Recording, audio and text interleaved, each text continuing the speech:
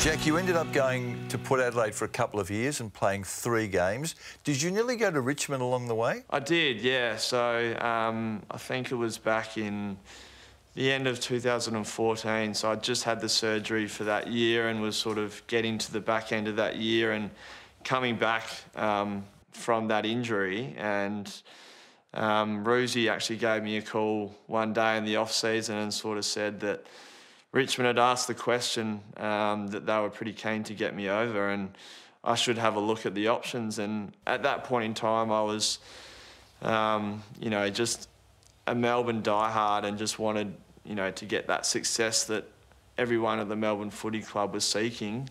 So then Roosie sort of put that idea in my head, which sort of put me on the back foot, and it was pretty hard to cop at the time. But when your coach is telling you to sort of look at various options, you've got to do it, and that's the industry that we played in. And the next morning I went over to Punt Road, and Dimmer Hardwick at the time sort of, welcomed me there, and all the senior players and other coaches were there, and sort of showed me a presentation, and they really valued me and wanted me to be a starting midfielder for them, and it was pretty hard to say no to. So I went downstairs and had a medical, and this is, as I said, when I was coming back from my foot, and this was the moment that I realised that the screws that had been put into my navicular had actually cracked through the screws. Really? I was doing the medical and really struggling just to hop on the spot. So we got sent for some more scans, and I'd walked away assuming that I was going to be a Richmond player the following day, but unfortunately the scan came back and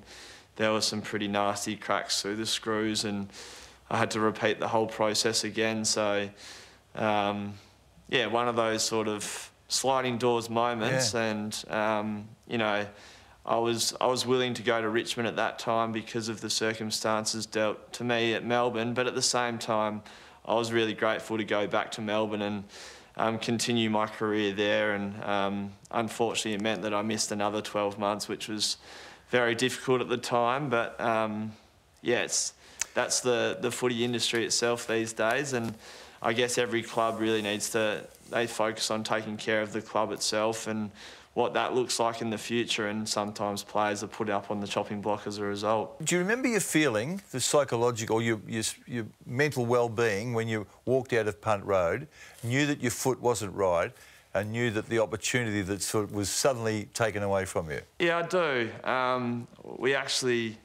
So I was born and bred in Narracourt in South Australia, and that night after the Richmond meeting, my partner and I were driving across to catch up with my family, and it was a long drive over to Narracourt, a good 5.5 hours to sort of, I guess, reflect and think about everything. And no doubt there was some sort of pretty sad thoughts going through my head, but at the same time, as I've sort of said, I'm just so grateful at the same time. I think, the perspective in terms of what I really value now has changed a hell of a lot from when I was 20 years old. And at that point in time, all I really cared about was that I had a healthy family. I was healthy myself, a loving family, great friends, and sort of everyone around me was fit and healthy, and that's all that I really care about these days. And I think a lot of athletes and footballers in particular can get sort of caught up in their own little bubbles and in the footy world